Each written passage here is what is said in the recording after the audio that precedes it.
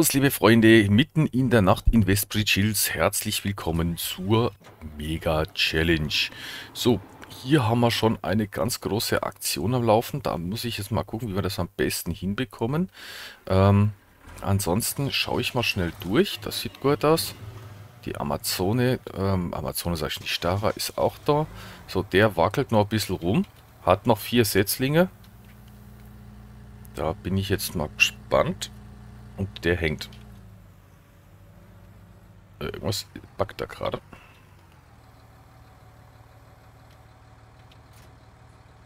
Okay, der war wohl gerade im Acker festgefahren, der Freund. Okay.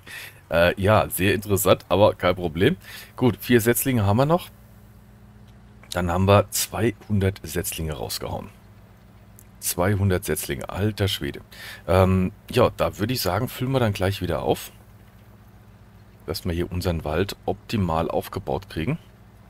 Hatten wir nicht noch eine Mission? Also erstmal Kredit, ja, bei 0. Wundert mich zwar, aber doch tatsächlich. Bei der 7 sind wir dann noch unterwegs. Genau, hier wollten wir doch eigentlich loslegen. Beziehungsweise weitermachen. Müssen wir mal schauen, wo wir das sind. Very much interesting. Der wollte der gerade drehen? Ach, da sind wir. Ah, der wollte gerade drehen. Weil ich wollte erst noch aufnehmen, dann habe ich aber dann doch mich umentschieden und habe dann die Aufnahme beendet. Deswegen musste ich jetzt gerade eben noch mal ganz kurz schauen, wo wir denn überhaupt mit was waren.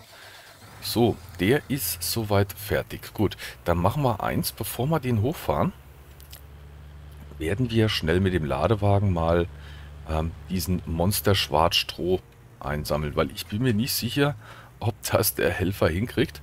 Und außerdem, wir haben da eine ganze Menge und das können wir natürlich erstmal nutzen. So, also wenn wir das gerade mal einsammeln, gucken wir mal gerade, Heu haben wir, sehen wir gar nicht, gell, so. Ha, da müssen wir hier mal reingucken. Heu haben wir 32.000 Liter, Hackschnitzel haben wir mehr als genug. Da brauchen wir natürlich noch ein bisschen was, ne? So, und ich habe jetzt auch schon überlegt, also mit den Tieren, das ist jetzt so eine Sache.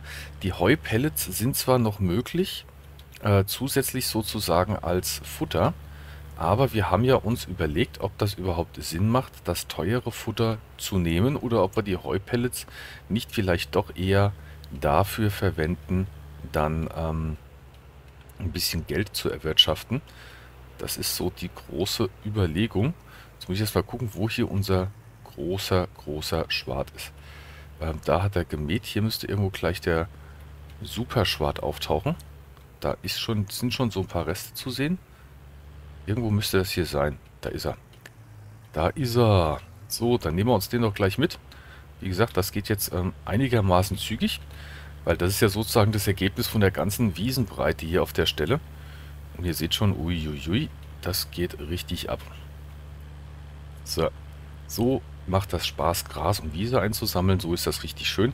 Das, was jetzt übrig bleibt, das ist gar nicht so tragisch, weil wir nämlich dann entsprechend... Ist das eigentlich schon richtig hochgewachsen? Ich glaube, ne? Ja, gucken wir mal. So, ist schon wieder voll. Weil wir natürlich die Reste dann mit dem Schwader einfach für die nächste Runde aufnehmen. Das ist gar kein Thema. So, wir machen wieder das übliche Verfahren. 14.000 in die Fermenterproduktion und 20.000 in die Heuproduktion. Wie gesagt, da bin ich jetzt noch am Überlegen, wie wir das machen. Also wir gucken mal gerade bei den Kühen. Das sieht ja schon ganz gut aus.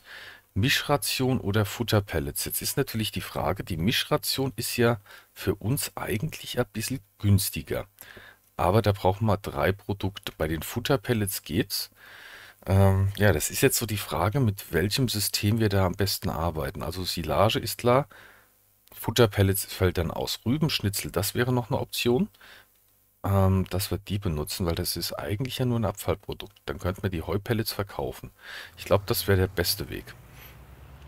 Ich glaube, das wäre der beste Weg, dass wir die Rübenschnitzel sozusagen als Abfallprodukt den Kühen dann geben. Und die Heupellets dann vielleicht doch verkaufen. Ich meine, wir produzieren ja jetzt hier relativ kleine Mengen. Ist ja nicht so, dass wir hier gleich die Millionen verdienen. Da braucht man natürlich ein bisschen länger für.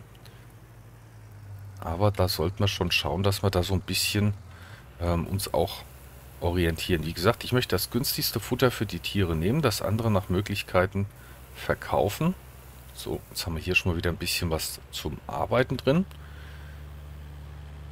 So, bei den Produktionen sieht es gut aus. Wir haben noch massig Wasser. Melasse haben wir auch noch. Und wir haben schon 22.000 Liter Heupellets. Oh, das ist gut. So, da haben wir auch schon einiges, wenn man hier hinten mal guckt, ne? Da ist schon einiges fertig. Oder ist das, jetzt muss ich mal gerade gucken. Ich bin da noch nicht so ganz drin. Ah, die ist noch aktiv, okay. 55 Liter Melasse, ja doch, wir haben Futterpellets schon 1700 Liter zusammen. Das ist jetzt nicht viel, deswegen müssen wir halt mal gucken, dass wir das im Optimalfall ein bisschen splitten.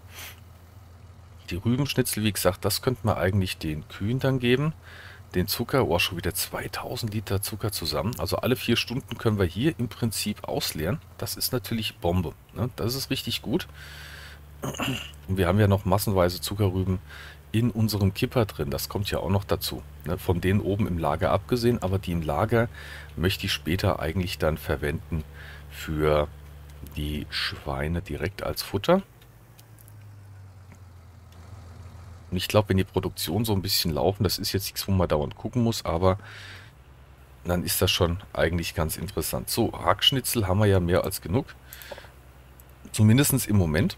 Ne? Jetzt kommt hier noch ein bisschen was zusammen. Da können wir also auch 100.000 Liter Heu pro Stunde. Das dürfte also relativ schnell abgearbeitet sein. Von daher fahren wir dann gleich nochmal die nächste Fuhre holen. So, hier fehlt uns Heu. Dann könnten wir auch wieder Mischfutter produzieren. Also von daher passt das. Mischfutter, Alternative wären die Futterpellets.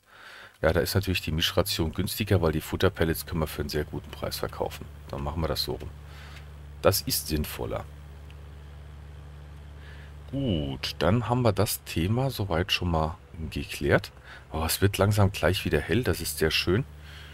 Das hilft uns auch. Wir müssen aber jetzt nochmal gerade gucken, was sagen denn unsere Felder überhaupt? Ich weiß gar nicht, wo wir genau stehen. Die 17 ist fast erntereif. Oh, die 21 ist auch fast erntereif. Das ist ja krass. Es ist alles gedüngt und da oben auf der 6 sind wir ja, wie gesagt, zugange mit den Setzlingen. Aber erstmal möchte ich, dass hier unten jetzt nochmal ein Ladewagen wegkommt. Oh, wir müssen tanken. Sehe ich gerade. Das können wir gleich machen, wenn wir zum Hof hochfahren. Und dann kann der nämlich hier schon die nächste Runde wieder mähen. Das ist doch gar nicht so schlecht. So. Das dürfte jetzt auch nicht mehr zu viel sein. Der Schwart dürfte relativ kurz sein jetzt. Aber trotzdem nehmen wir das natürlich mit, ne? Gar keine Frage. Also den Schwart sammeln wir noch ein. Und ihr seht, da kommt noch ein bisschen was bei rum. Und dann kann nämlich hier gleich der Helfer mit dem Mähen starten. Wow. Das ist richtig schön. Also so macht das Mähen Spaß, muss ich ganz ehrlich sagen. Das ist richtig angenehm. Oh, das ist jetzt kein voller mehr, aber immerhin. So, dann werden wir hier den Freund gleich aktivieren. So, dann kann der da loslegen. Das bringen wir dementsprechend wieder zurück. Da würde ich sagen, machen wir hier vielleicht sogar komplett ins Heu, ne? Wir kriegen ja Gras ohne Ende. Wir kriegen ja Gras ohne Ende.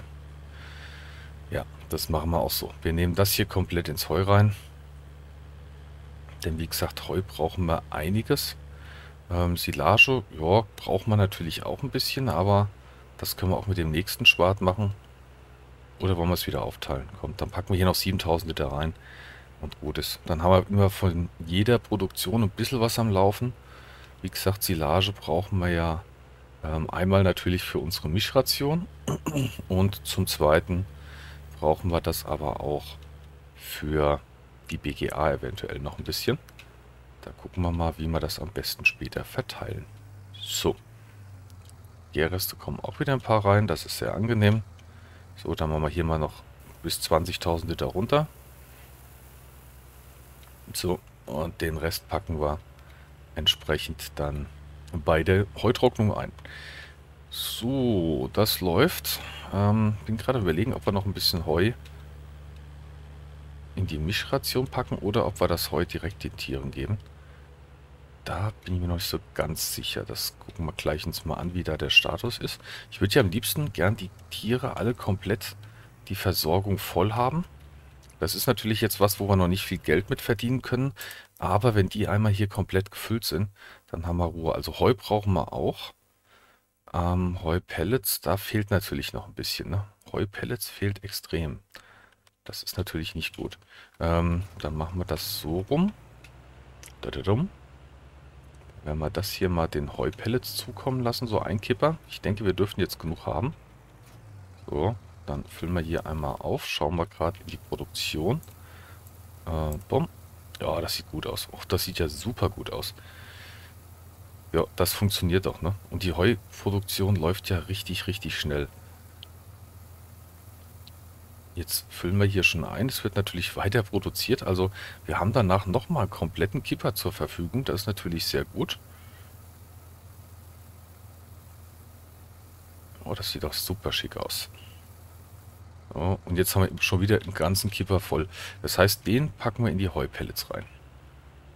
Kompletter Kipper Heupellets und dann den nächsten Kipper packen wir komplett in die Tierversorgung rein. Dann ist das nämlich auch erledigt. So, und ich glaube, das Unkraut kann hier entfernt werden. Ist natürlich sehr gut. So, dann fahren wir hier einmal rum. Das ist jetzt nur ein bisschen umständlich, weil wir den Zuckerrüben-LKW noch da stehen haben. Aber das wird sich auch noch dann geben. So, hier einmal Heu rein. Dann dürfte die die Pelletproduktion auch wieder anlaufen. Genau 50.000 Liter pro Stunde. Ho, ho, ho, ho, ho. Und da wir jetzt Wasser schon voll haben und Melasse auch noch gut da ist, denke ich mal, dürften wir da relativ schnell zu einem Ergebnis kommen. Gut, dann ist das schon mal erledigt. Und das nächste Heu packen wir jetzt, wie gesagt, direkt bei den Kühen rein, dass wir da so langsam mal ein bisschen aus dem roten Bereich rauskommen. Das gefällt mir eigentlich gar nicht. Denn das sollte schon nach Möglichkeit ein bisschen optimiert werden. So, hier brauchen wir... Was brauchen wir hier? Hier brauchen wir auch Heu, ne? Nee. Da brauchen wir auch Heu. Na gut. Schauen wir mal. Da schauen wir mal, wie wir das am besten hinkriegen. So, während wir da befüllen, gucken wir mal, die Stara hat nur Dünger drin. Das ist natürlich jetzt ungünstig im Moment. So, dann holen wir uns für den erstmal hier auf die schnelle neue Setzlinge. So, noch müssen wir Licht anmachen, aber es wird jetzt langsam hell, also schon angenehmer. Oh, wenn die erntereif sind, in Anführungszeichen, also hochgewachsen, dann... Wow, dann haben wir aber richtig Patte hier. Dann haben wir richtig die Geld. Ich weiß auch schon genau, für was wir das Geld investieren. Dann kommt hier sozusagen der Titan der Sämaschinen. Das wird ein absolutes Monster werden, aber das wird auch enorm Geld kosten. Ja, das wird richtig Geld kosten. Ich traue mich noch gar nicht hier auf die Zahlen zu gucken. Das wird sowas von teuer. Das glaubt man gar nicht. Paletten, Setzlinge. Einmal hier. 100 Stück. So, kaufen. Jawohl. Gut, dann füllen wir den Freund auf. Und dann kann der schon mal die nächsten 100 setzen. Dann sind wir schon bei 300 Setzlingen. Alter Schwede, und das mit einem Feld. So, das geht ja dann mal richtig ans Eingemachte. Ich glaube, wir müssen auch gleich mal hier... Oder wir fahren mit der Stara hoch und holen den Pflanzenschutz. Das können wir auch machen. Das ginge auch. Gucken wir uns mal an. Weil Pflanzenschutz müssen wir sowieso machen. Aber wenn wir jetzt mit der Stara eh schon unten sind, will ich ganz gerne dann erst düngen. Deswegen auch ganz gut, dass im Prinzip jetzt schon wieder gemäht wird. Weil dann können wir nämlich danach gleich wieder auch die Wiese düngen. So, da tauchen die ersten Bäumchen auf. Oh ja, das sieht gut aus. So, wir waren irgendwo hier mittendrin statt nur dabei. Ich glaube hier in der Reihe sind wir. So, das sieht gut aus. Dann kann der Helfer hier weitermachen. So, hier fahren wir einmal durch. Sammeln wir wieder ein. Gibt ja gleich Mischration, das ist ganz gut. Oh, die ist sogar schon voll. Mischration ist natürlich immer gut. Für die Kühe auch. Dann ist zwar jetzt nicht viel, aber trotzdem, das ist ja sozusagen gratis, ne? Da sagen wir natürlich nicht nein. So, der ist schon wieder erledigt. Kühe sind wieder sauber, so muss es aussehen. Da macht das auch Laune. Ist noch eins halt. Habe ich ja was übersehen. So. Jetzt aber. Nein, nein, nein. Die machen aber auch schnell Dreck, ne? Ich will nicht wissen, wie das später wird, wenn wir da viele, viele Tiere haben. Ich befürchte mal, das geht richtig ab. Was suchst du denn? Ist doch alles frei. komische Leute. So, jeder sieht schon mal gut aus. Der Schwart wird enorm. Aber das funktioniert sehr gut. Da können wir uns nicht beschweren. So, wie sieht es hier aus? Hier haben wir eigentlich alles im Moment drin. Das heißt, unsere Düngerproduktion dürfte hier auf vollen Touren laufen. Ja, das sieht gut aus. 30.000 Liter Dünger schon, das ist schick. Beim Sprit gucken wir mal kurz. Der ist aus, da fehlt uns ein bisschen Raps, aber wir haben noch 22.000 Liter. Düngerproduktion ist klar. Heutrocknung ist klar. Saatgut, weiß ich gar nicht. Oh, da brauchen wir bald Getreide. 5.000 Liter Saatgut, das ist nicht viel. Das ist nicht viel. Das ist gar nicht viel. So, das sollten wir mal korrigieren. Ich hoffe, wir haben noch ein bisschen Getreide da, dass wir da nochmal was umlagern können. So. Und 148.000 Euro haben wir bis jetzt. Da fehlt uns noch eine ganze Menge Geld für das Feld 21. Oh ja, da brauchen wir noch richtig viel Geld. Oh, wir haben kein Getreide mehr. Alter, das glaube ich jetzt gerade nicht. Wir haben kein Getreide mehr da. Och nee. Oh oh. Aber wir können notfalls ein wenig tricksen. Ist zwar nicht viel, aber egal. Dann nutzen wir doch das Abfallprodukt der Hühner. So.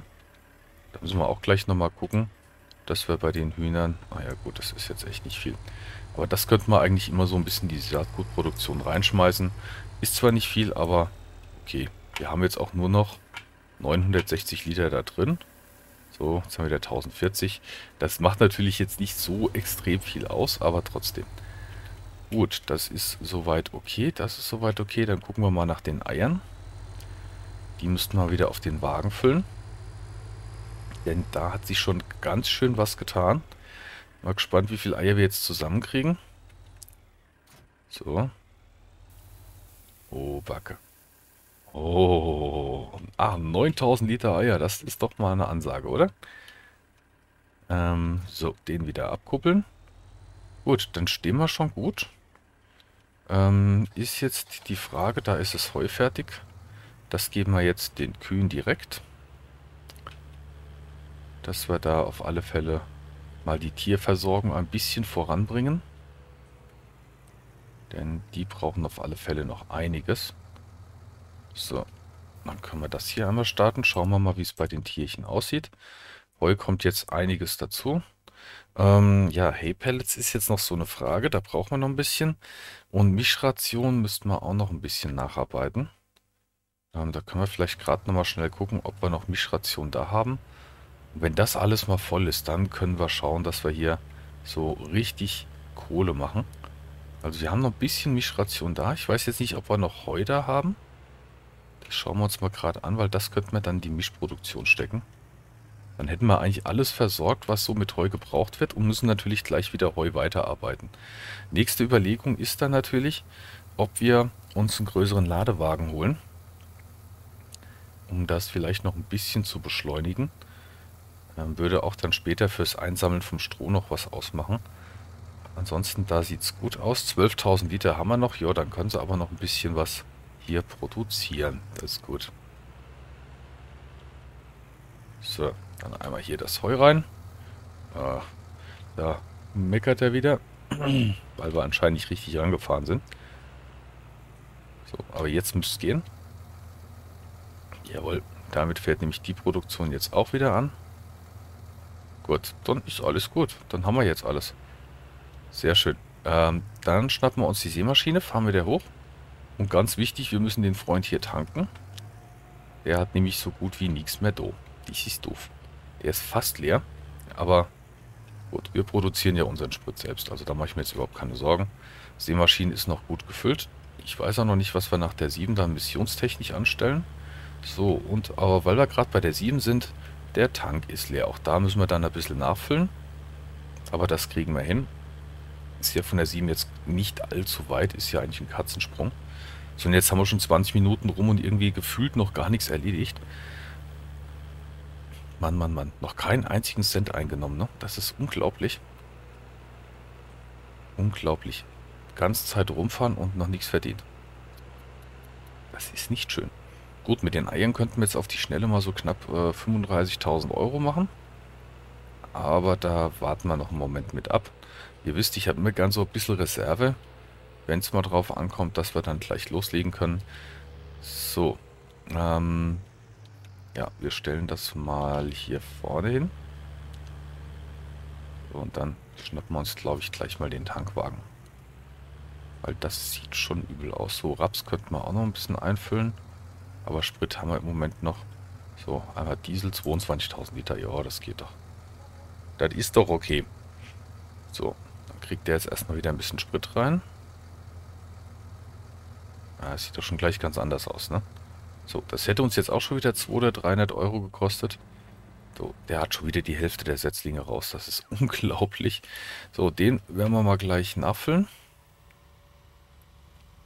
Ich denke, einmal müssen wir bestimmt noch nachfüllen danach. Schätze ich mal. Da unten fährt gerade unsere Baumsetzmaschine. Also da sind wir ziemlich gut unterwegs.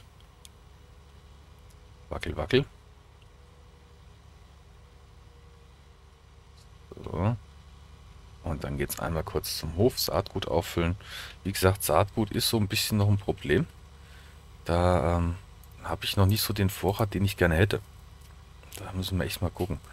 5600 Liter, halt hier vorbeifahren. Das ist nicht viel. Klar, wir haben jetzt erst die Kampfmission auf der 18 gehabt, haben unsere Sämaschinen wieder aufgefüllt, sowohl für Zuckerrüben als auch die normale, aber da muss noch ein bisschen was kommen. Da muss noch ein bisschen was kommen. Das ist noch nicht so optimal. So, das heißt aber, wir brauchen auch Weizen wieder. Weizen oder Gerste. So, füllen wir hier mal auf.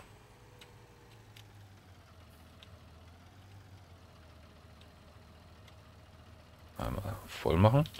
Ich weiß gar nicht, was hat man jetzt auf die Felder gemacht. Da haben wir, glaube ich, hier auf einem haben wir Weizen drauf, hier auf der 16. Das ist gut. Das ist gut.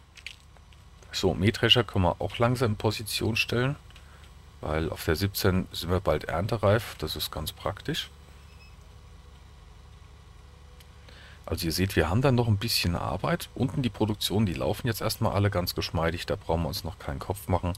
Müssen nur ab und zu mal gucken, ob irgendwas voll ist, weil dann hält die Produktion an. Das muss man eventuell dann noch entfernen, aber ansonsten geht's.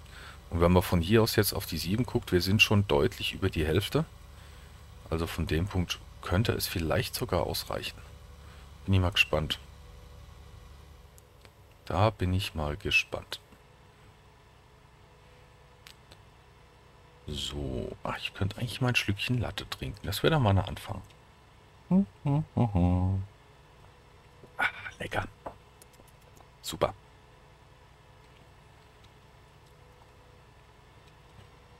So. Gut, ansonsten sind ja alle Maschinen, die im Moment was Sinnvolles machen können, im Einsatz. Wow, Schlitter, Schlitter. So, Helfer, go. Gut, den bringen wir dann, wie gesagt, schon mal zur 17. Da können wir schon mal langsam uns in Position begeben, weil das dauert nicht mehr lange. Gehe ich mal von aus, da müsste da eigentlich die erste Erntestufe schon kommen. Wenn ich es richtig gesehen habe auf der Karte, aber ich glaube ja. Ich glaube ja. Weil das sieht hier schon ziemlich gut aus. Deswegen bringen wir den mal nach oben. Da sehen wir es auch gleich. Hier ist die nächste Wachstumsstufe. Ja, ich denke, das dürfte gleich soweit sein. Sobald die nächste durchläuft, natürlich, klar. So, dann gucken wir mal, wie es bei den Missionen läuft. Weil da interessiert mich natürlich dann auch. Erstens, wie weit sind wir? Zweitens, was ist noch so verfügbar? Wir sind bei 61%. Oh, Düngenfeld 9. Alter Schwede. Mama mia. Da kriege ich immer so miam, miam, miam, miam, miam. Da kriege ich immer Spaß bei. So, Einsatzmission, Einsatzmission. Das ist auch nochmal. Aber ich glaube, das Einsehen lassen wir dann. So, hier, das sieht gut aus. Ja, der Große schafft das sehr gut. Boah, kommt aber auch eine Menge zusammen. So, den Kleinen können wir mal da rüber stellen. Ich muss gerade überlegen, ob wir noch was mit dem Frontlader machen können oder sollten oder müssten. Könnten noch ein bisschen Mist drüber schaufeln. Ich glaube, die Schweine haben dann noch ein bisschen was. 90, noch 10 Schweine. Wenn das so weitergeht, dann müssen wir bald Schweine verkaufen. Dann ist der Stall voll. Das ist natürlich nicht so toll, ne? Das ist nicht ganz so prickelnd. Weil noch haben wir das Geld nicht zusammen, was wir brauchen. Da fehlt uns noch einiges. Da fehlt uns noch richtig viel. So. Aber ich will ja den Schweinestall hier oben dann auch definitiv noch behalten, bis wir das Futter leer haben. Ich glaube, das wird zwar mitverkauft, aber schon wieder Tank leer. Werde Tank leer. Der ist schon wieder fertig, das glaube ich nicht.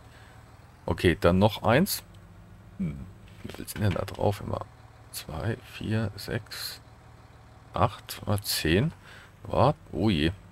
Dann sind das jetzt die Bäume 301 bis 400. Alter Schwede, das gibt einen fetten Wald. Oh. Das gibt einen richtig dicken Wald. Der Daniel hatte was gesagt. Er hat, glaube ich, für 4 Bäume irgendwas um die 25.000 rausgekriegt. Das heißt, bei 400 Bäumen wären das 2,5 Millionen. Wow. Okay, ich glaube, das kleine Wäldchen, das lohnt sich. Und schaut mal, wie viel wir noch da Platz haben. Ich glaube, da gehen mehr als 400 drauf. Aber egal, wir ziehen das jetzt durch. Wir machen hier XXL und dann kriegt ihr auch XXL. Dann machen wir hier auch wirklich die ganz große Nummer. Und ich habe ja eh gesagt, ich weiß eigentlich gar nicht, was ich hier draufsetzen soll. Jetzt wissen wir es. Und jetzt hauen wir hier richtig rein. Und das macht Laune. Das macht so richtig Laune. So. Dann gleich mal die nächsten Bäumchen. Und deswegen will ich auch so eine Maschine nur mieten, weil das lohnt sich nicht, die jetzt zu kaufen dafür. Weil wenn das fertig ist, dann brauchen wir die nächsten 50 Folgen nicht mehr.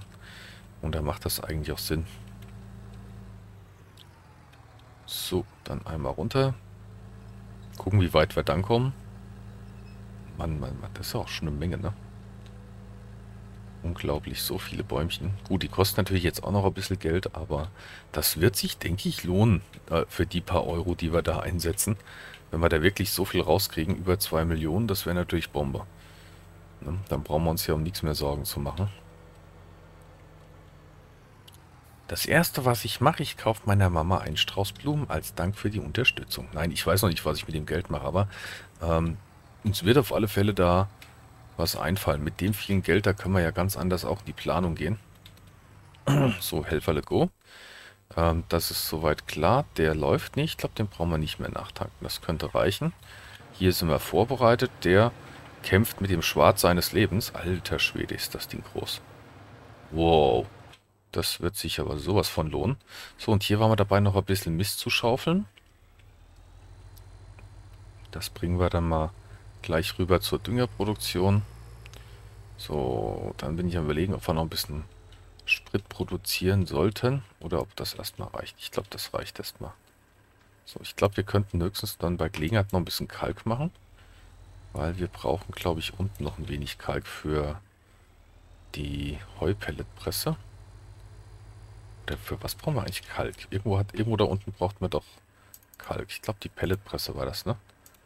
Ne, Melasse. Hä? Für was brauchten wir Kalk? Ah, für die Zuckerproduktion. Zuckerfabrik braucht Kalk. Oh, es sieht schon gut aus. Schon wieder 2900 Liter Zucker. Mal gucken, was ist der Zucker wert? Der Zucker kostet 1770 am Bahnhof. Da hätten wir jetzt 8000 Euro zusammen. Dann haben wir hier, wie gesagt, dann Rübenschnitzel. Die könnten wir bei der BGA verkaufen.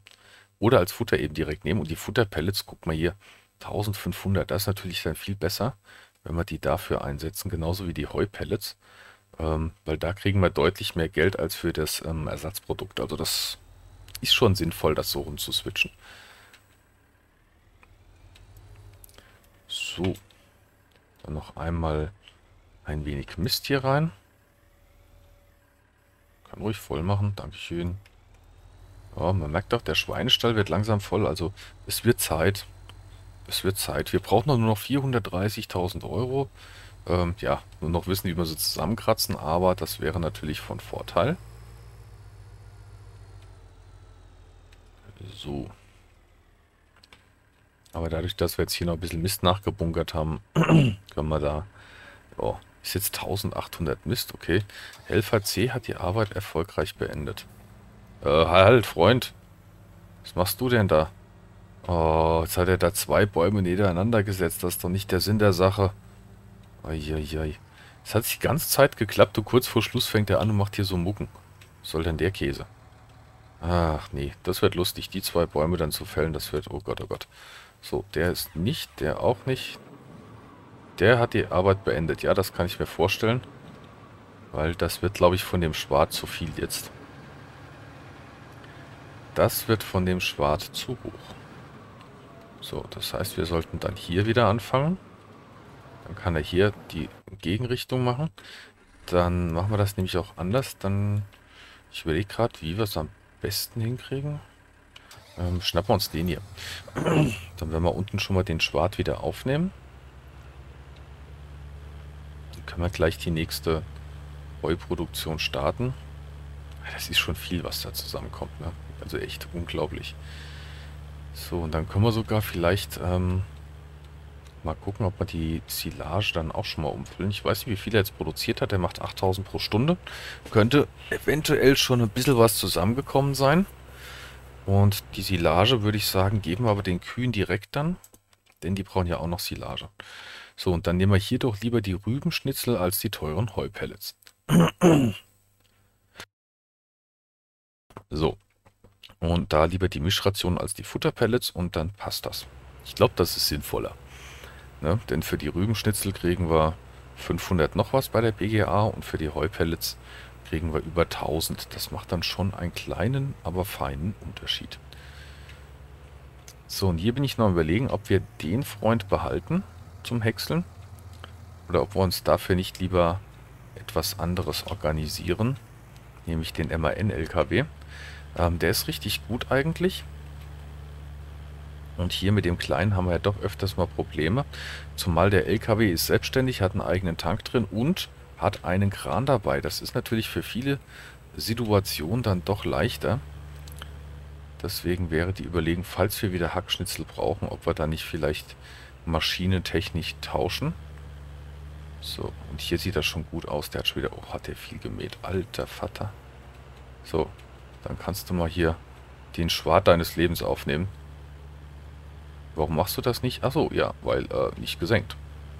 Und jetzt steht die Stara im Weg. Ui, das ist natürlich doof. So, stellen wir uns mal hier unten hin. Weil da hat er schon gemäht und da können wir eventuell dann auch gleich wieder düngen. Ist nämlich das Thema auch aus dem Kreuz. Oder wir machen das mit dem Granulatdünger. Das ist ja nicht groß, das Feld. So, aber jetzt machen wir erstmal Schwad. So. Und Gott, da liegt ja auch schon so viel rum noch von den Resten hier. Gott, oh Gott, was da auch schon... Gott, ist das viel. Glaubt man gar nicht. Ja, schon über 1100 Liter. Nur das, was am Rand lag. Oh Mann. So, und jetzt kommt der eigentliche Schwad erst. Und das ist ein Monsterschwad. Der sieht ja brutal aus. Wow. Das ist ja hier... Da sieht man, was das bringt, wenn man düngt, ne? Schaut euch das an, Freunde. Der kriegt den Schwad auf einmal gar nicht aufgenommen. Das ist richtig, richtig derb. Und das geht sowas von da oben. Ja, super. Super. Also das ist die perfekte Lösung hier. Ich glaube, da brauchen wir echt bald einen größeren Ladewagen. Oh Mann, das geht schnell. Oh, das geht schnell. Aber ist doch gut so. So, dann wieder 12.000 Silage, 20.000 in die Heu. Lassen wir das immer schön gleich ein bisschen aufteilen. Gucken wir gerade, wie weit er auf der 7 ist. Oh, der müsste bald fertig sein. Das ist gut. Noch 3 Spuren ungefähr hat er. Dann ist das Thema durch. So, hier gleich mal wieder abkippen. Mal schauen. Ja, 35.000 Liter Silage haben wir. Das ist gut. Hopp, nicht so viel. So, wie gesagt, ich möchte das immer so ein bisschen trennen. Sonst wird es hier langweilig. Muss halt immer alles ein bisschen aufteilen. Und da die Silage ein bisschen braucht und die Heuproduktion schnell ist, machen wir natürlich immer ein bisschen mehr auf die Heuproduktion. Mischration wird ja jetzt gut produziert, da brauchen wir uns keine Gedanken machen. Können auch gleich nochmal nach der Milch gucken. Ich glaube, da dürfte jetzt auch so langsam ein bisschen mehr zusammenkommen. Sollte. So, das kippen wir mal ab. Dann schauen wir gerade mal. Kühe, jo, 13.000 Liter Milch, das klingt gut. Und 17.000 Liter an Mist, das klingt noch besser. So, und hier füllt sich langsam. Rübenschnitzel müssen wir dann mal schauen. Dürften aber durch die Produktion jetzt auch schon ein paar zusammengekommen sein. Ja, und jetzt läuft hier alles, ne? So muss das Spaß. Hier läuft es richtig. So, Stroh können wir auch nochmal schauen, ob wir da noch was bei den Kühen reinbringen können. Das weiß ich jetzt gar nicht. Das gucken wir uns dann auch gleich nochmal an. So, und ich glaube hier... Oh, da ist wieder die nächste Wachstumsstufe vom Gras durchgelaufen. Nee, das sah eben so aus. Ich dachte eben schon. Das hätte mich aber jetzt ein bisschen sehr geschockt, Leute. Das hätte mich also ein bisschen sehr geschockt. So, jetzt nehmen wir mal den Rest von dem Schwad auf. Das ist natürlich jetzt ein bisschen weniger, aber trotzdem kommt da auch noch was zusammen. Wow. So, und jetzt geht es wieder an den Schwad des Lebens. Boah, das ist aber auch viel Zeug.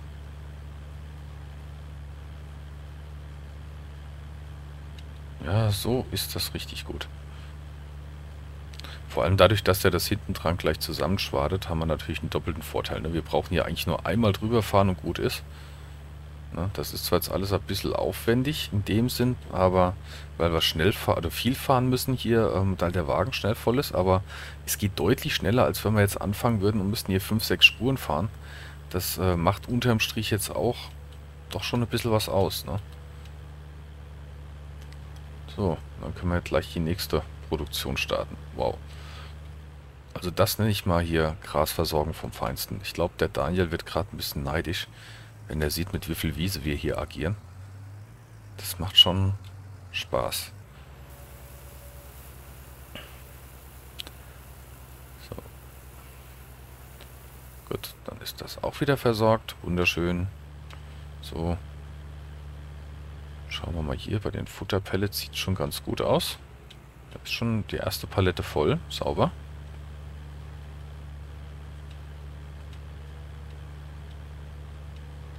So, ich bin jetzt nur noch gerade so ein bisschen am Überlegen mit der Stara, weil wir müssten auch noch Unkraut machen.